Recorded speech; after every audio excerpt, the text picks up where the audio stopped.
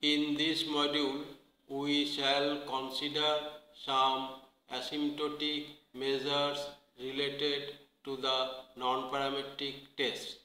Actually, in non-parametric theory, the tests are not exactly obtained in terms of its distribution of test statistics. So, we shall find some asymptotic results for these test statistics. In this module, we first give a review of performance on comparison of estimation, and then we will give some idea on the comparison of hypothesis testing. First we go to the small sample comparison. In statistical point estimation, we compare two estimators through some expected distance measure from the parameter of interest. For example, suppose we have two estimators, one is T1n and other is T2n, and all are based on n observations for the estimation of some real valued parameter theta.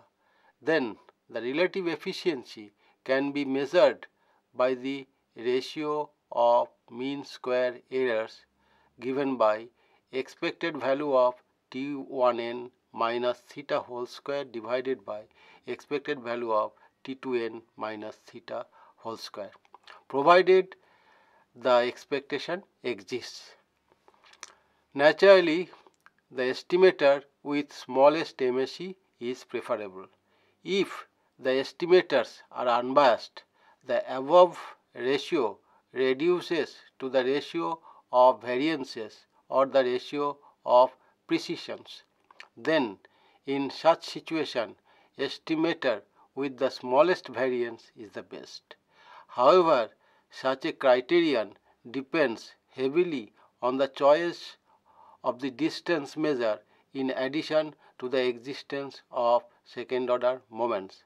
Thus, we need another criterion known as Pitman measure of closeness, abbreviated as PMC, and this is defined by probability measure of T1n T2n given theta is equal to probability that modulus T1n minus theta less than probability T2n minus theta modulus. Then, in its simplest form, PMC measures the relative frequency with which T1n is closer than T2n from the unknown parameter of interest theta. However, PMC does not measure the relative distance of T1n and T2n from the true value theta, but calculation of PMC requires the sampling distribution of T1n and T2n, and hence is not easy to compute for a number of estimators. Now we come to large sample comparison. We assume that there are two consistent estimators T1n and T2n of some real valued parameter theta, and it means that T1n converges to theta in probability, and at the same time T2n converges to theta in probability. Sometimes it may go to theta almost surely. Since consistency is a desirable property for any estimation problem, rate of convergence would be a natural measure of relative efficiency. Thus, the estimator converging to theta in a higher rate is better. But the problem is that the rate of convergence is not easy to compute theoretically. However, if we assume the existence of MSE, then MSE of Tkn is equal to expected value of Tkn minus theta whole square tends to 0 as n tends to infinity, ensures consistency of Tkn for k is equal to 1 and 2. Thus, the rate of convergence can be judged from the ordering of MSEs, that is, the estimator corresponding to the smaller MSE converges at a faster rate to theta in probability than its competitor.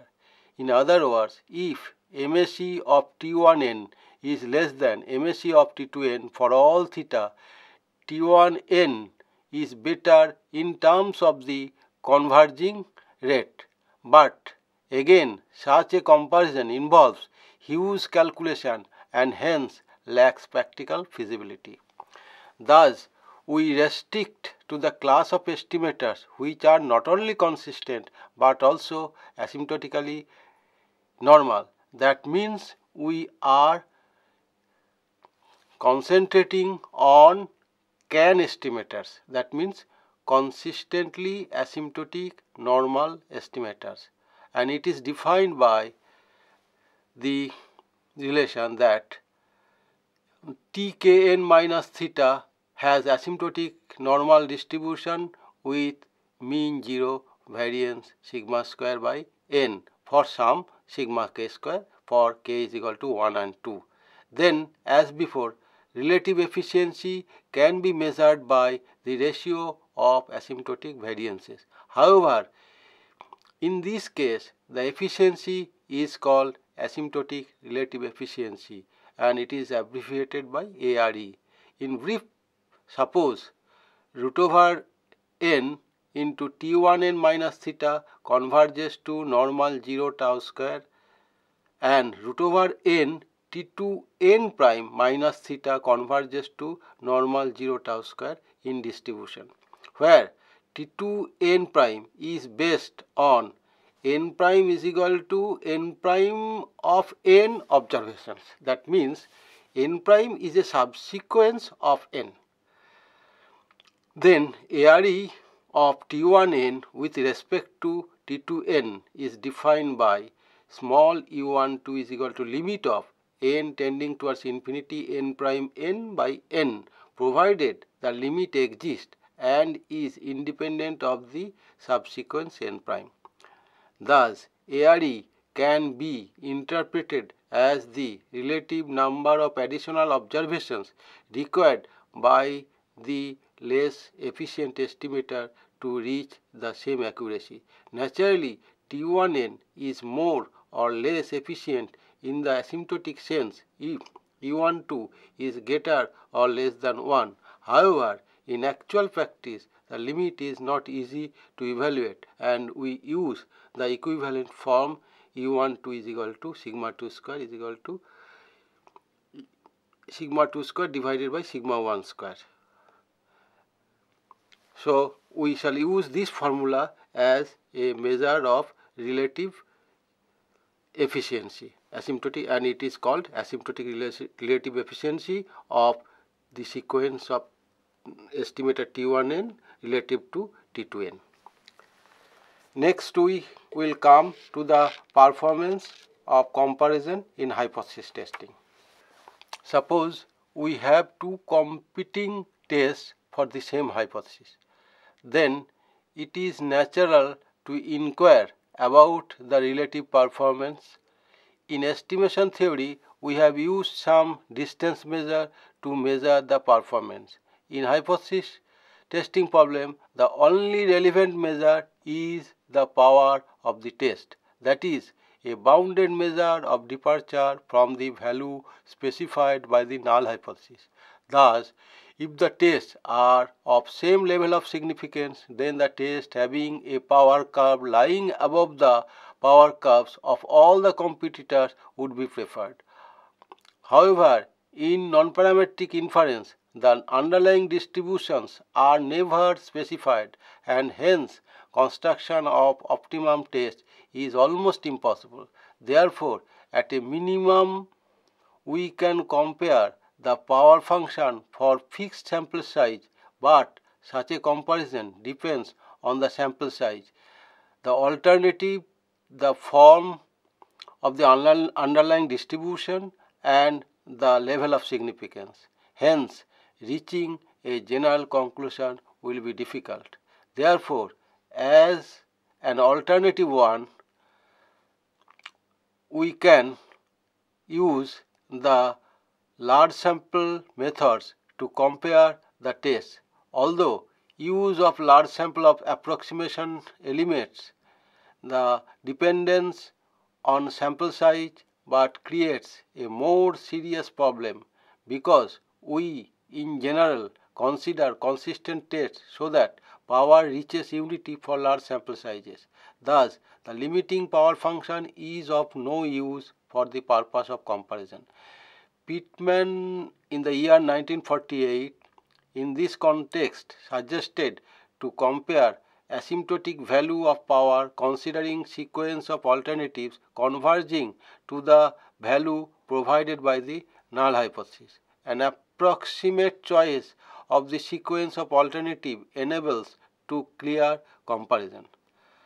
First we come to the finite sample efficiency. Suppose x1, x2, xn are IID observations from an unknown distribution function g, and our interest lies in testing h0 that g belongs to a subclass of the class of all possible values of g, and we denote it by omega naught against an alternative ha that g belongs to some subset omega a which is disjoint to omega naught. Consider two different level alpha tests denoted by phi n upper 1 and phi n upper 2. That is, for any k is equal to 1 and 2, expected value of phi n upper k under g is less than is equal to alpha for every g belonging to omega naught. Take an arbitrary g star belonging to omega a and fixed beta such that alpha less than beta less than 1. If capital Nk denotes the minimum number of observations required by test k to exceed a prefixed power beta, then the relative efficiency of test 1 with respect to test 2 is the ratio of the required sample size to attain power at least beta. Precisely, if Nk denotes the minimum number of observations required by the test k to satisfy expected value of phi nk upper k under g star greater than is equal to beta for any k is equal to 1 and 2, then the fixed sample relative efficiency is defined by the ratio E12 of alpha beta g star is equal to N2 of alpha beta g star divided by N1 of alpha beta g star. Naturally, test 1 is preferred over test 2 if E12 is greater than 1, and if the opposite holds, we prefer test 2 to test 1. Next we come to asymptotic relative efficiency, which is abbreviated by ARE. Now E12 depends on alpha, beta and g star, and hence, as discussed earlier, makes the comparison difficulty. Thus, before defining the asymptotic relative efficiency, we discuss the concept of local alternatives and asymptotic power, and that asymptotic power is abbreviated by AP. Assume that the underlying distribution can be indexed by a real parameter theta so that the problem reduces to testing of H0 that theta belongs to omega naught against HA that theta belongs to omega A. Then a sequence of alternatives theta n is called Pittman's local alternatives if number 1, theta n belongs to omega A for all n greater than is equal to 1, and number 2, if theta n tends to theta naught belonging to omega naught as n tends to infinity. Now consider a sequence of tests phi n for testing H0 that theta belongs to omega naught against HA that theta belongs to omega A. Then phi n is asymptotically size alpha if expected value of phi n under theta tends to alpha for all theta belonging to omega naught. Then The AP of phi n against the local alternative theta n is defined as limit n tending towards infinity of expected value of phi n under theta n, provided the limit exists and it lies in the open interval alpha 1. However, determination of AP is not straightforward, and hence we provide below an equivalent expression considering some assumptions. Consider a sequence of asymptotically size alpha right tail test phi n based on statistic Tn for testing H0 against HA that H0 and HA already have mentioned. That is, phi n is equal to 1 if Tn greater than Cn and 0 for Tn less than is equal to Cn, where Cn is a sequence such that expected value under theta of phi n tends to alpha for all theta belonging to omega naught. Then the AP of the sequence phi n against the sequence theta n is given by beta is equal to limit n tending towards infinity of expected value of phi n under theta n, which belongs to alpha 1 open interval, provided the limit exists. Now we assume some further regularity conditions. Whenever we go through exact comparison or exact performance of the test, we will find some exact result. But if a test is consistent, then its asymptotic measure, that means its power in the long run will become unity. So we cannot use the fixed alternative for testing such problem.